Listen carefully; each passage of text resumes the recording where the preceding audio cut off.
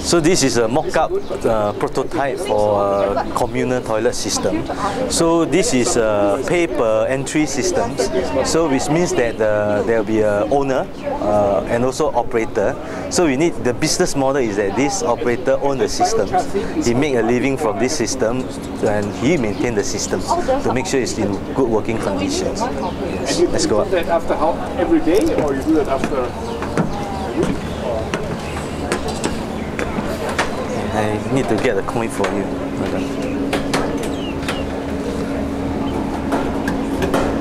I need to get it.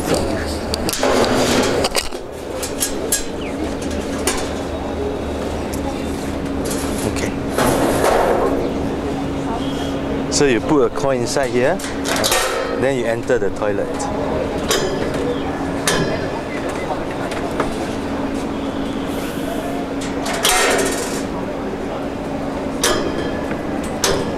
Okay, so this is the toilet system. You can see that it is a 3-channel urine diversion toilet.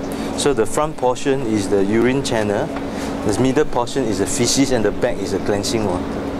Now this is we designed this specifically for India because they usually don't use toilet paper, so they prefer cleansing. So we have a water tank where we hold the recycled water, both for cleansing and also hand washing. And we need to consider the user behavior, especially for the cleansing water. We need to design such that it's not too long. So for the user, when he uses a toilet, of course he will squat in front to do the business, right? Okay, do the business.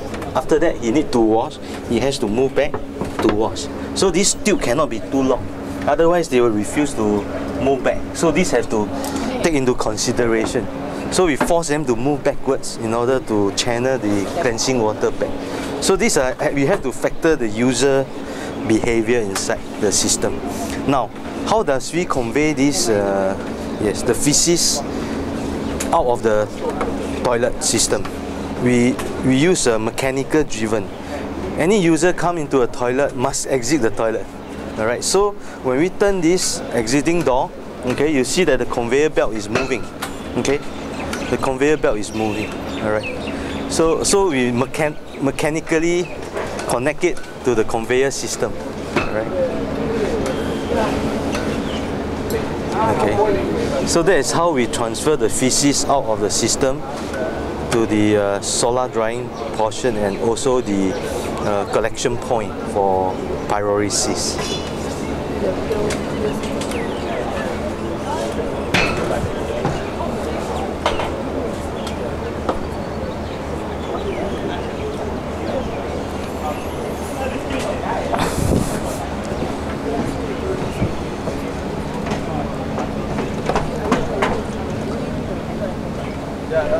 Or something for generating we actually having our. So right here you can see that we have a conveyor press. The feces come in, can be a lump. It's a lump, usually it's a lump of feces. So through this conveyor we can press it to a very thin cake layer so that we can use a Fresnel lens, alright, to dry the feces. Okay. So you'll find that for this solar Fresnel lens, we use a solar tracker. Okay, it is connected to a motor, so it will tilt 90 perpendicular to the sun automatically. Alright, so that's how we control this Fresnel lens. Now, how about the people who has diarrhea? Okay, the liquid or liquid fecal. You find that below this conveyor there's a tray, and this conveyor is tilted, alright, slightly, so that any liquid will be thrown and collect under the tray. So of course the user will have to, depending on how much water you have, and the cleansing water can be channeled through this, and you can use it to flush to the exit at the back of the conveyor system. Comes with the feces, so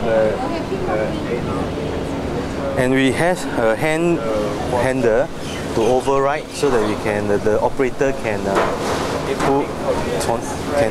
manually operate to the stainless steel conveyor belt to channel it manually. Now down here is a stove. So this is the part that we need the operator to do the combustion. All right. So you see that there are 3 stoves here in this design. All right. When it's very heavy, when it's heavy enough, when it's full, the stove will go downwards. Okay, it will go downwards. All right. That will trigger a flag system. You see the flag at the back here. This is just a mock-up. The actual flag has to be higher. So normally when it's empty, the flag is down. Alright, because the operator may be running around to do a few systems. Alright, he may not be stationary here permanently. Alright, so when the stove is full, the flag will be activated. So from far he can see, oh, my toilet system is up. Okay, it's time for me to come and do my manually turning on the stove. Alright, so that is how we design it. Now the urine will come to a temporary storage tank, and we then transfer the urine combustion tank. As we combust the feces, the pyrolysis combustion, urine will be evaporated, the water evaporated, condensed, and we have a biofilter system. Alright. It's on the other side. This man just pushes a. So down here you can see that this is a condensate tank. The water will flow through into a biofilter system. Inside here we have sand and zeolite. This serves as the adsorption of the ammonia and COD and organics that is left in trace amount in the condensate. So the water coming out from this system is non-detectable ammonia. Alright, so it's very effective. And with that water, we have a temporary holding tank, and we disinfect it with chlorine.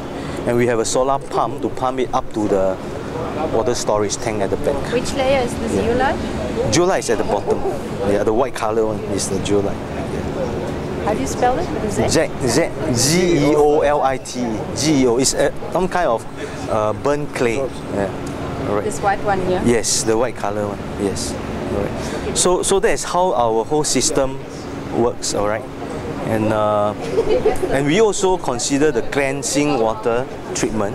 So you see the 3 rectangular setup here is a mock-up.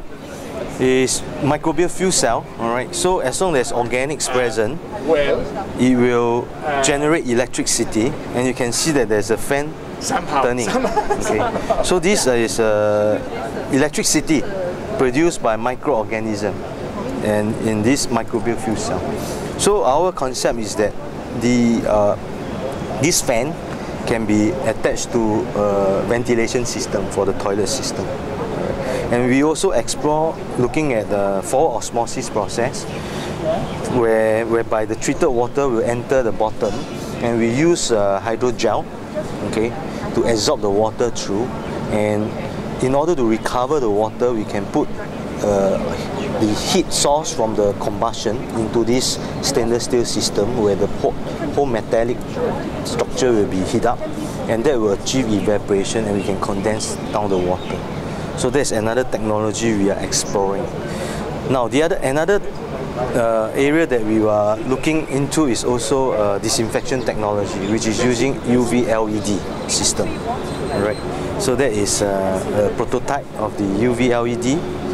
And maybe hold on for a second. Maybe I will ask my colleague to explain. I think it's more elegant because you don't keep adding things. Thanks.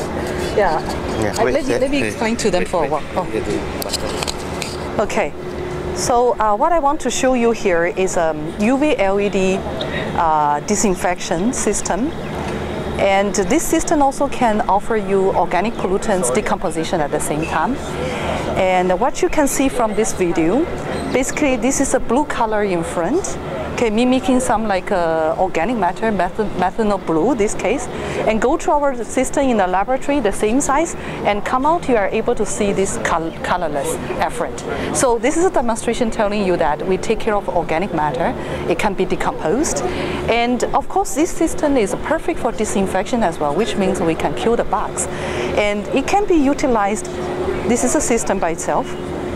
It can be utilized very perfectly for this urine recycling purposes as a washing water.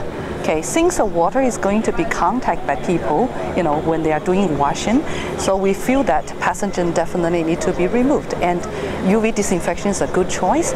UV LED is very low energy consuming, that kind of lamp technology, much longer working hours than the current UV technology in the market. So in the way that we can use solar energy to drive, and we use a little bit energy to drive, and we can achieve this disinfection perfectly.